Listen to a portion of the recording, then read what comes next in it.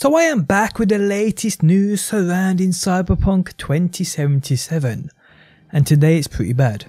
I mean, it was already bad, but it just got a whole lot worse, people. News has just come to light of Cyberpunk 2077 being removed from the PlayStation's digital store.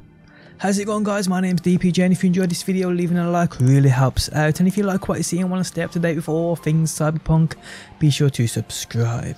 So news has just hit the internet of Sony removing Cyberpunk from the PlayStation Store due to issues with it.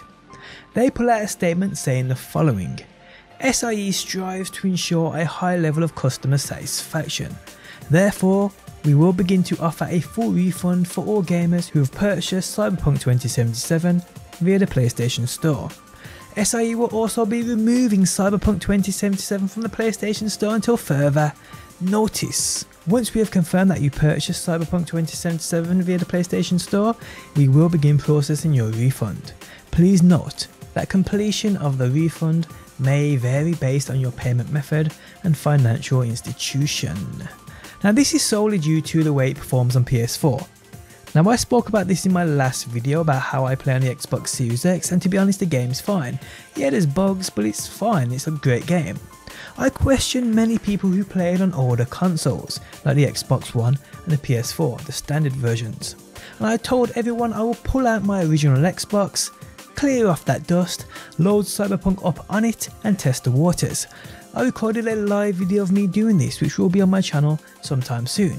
And let me tell you, I'm pretty certain now Xbox may pull it too. But in saying this, what does this mean for the game and CDPR? As let's not lie to ourselves, Sony make up a massive chunk of the gaming industry, bigger more so than Xbox in terms of sales. So this being pulled is going to affect CDPR. To what extent, I ain't sure.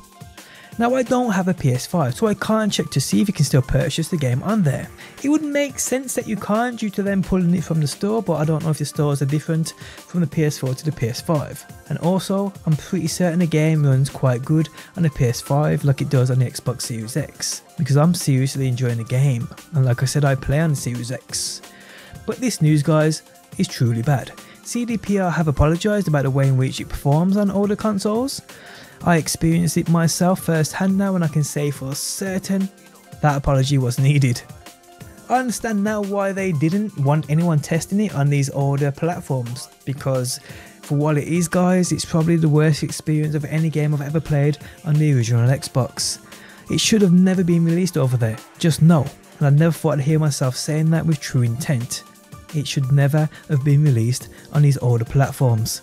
And I'm talking here about the original Xbox One and the original PlayStation 4. But because there was money to be made, it happened. Now it's come back to bite CDPR on the ass, because this isn't a good look, guys, no matter what you think.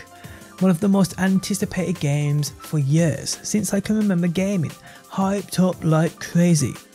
Yet the game has now been out a week, hundreds of bad reviews, they having to make an apology, and now the game being pulled from the PlayStation Store. And to be honest, people, I think it might get worse before it gets better. Now, before we end, like I said, I played this on the original Xbox One earlier today. I know CDPR said they are going to pull out performance patches, but honestly, I don't know how they can fix that to make the game playable, and more importantly, enjoyable at the same time. I mean, I just can't see it happening. And on that note, guys, we have come to the end of the video. Let me know your thoughts down below in that comments section.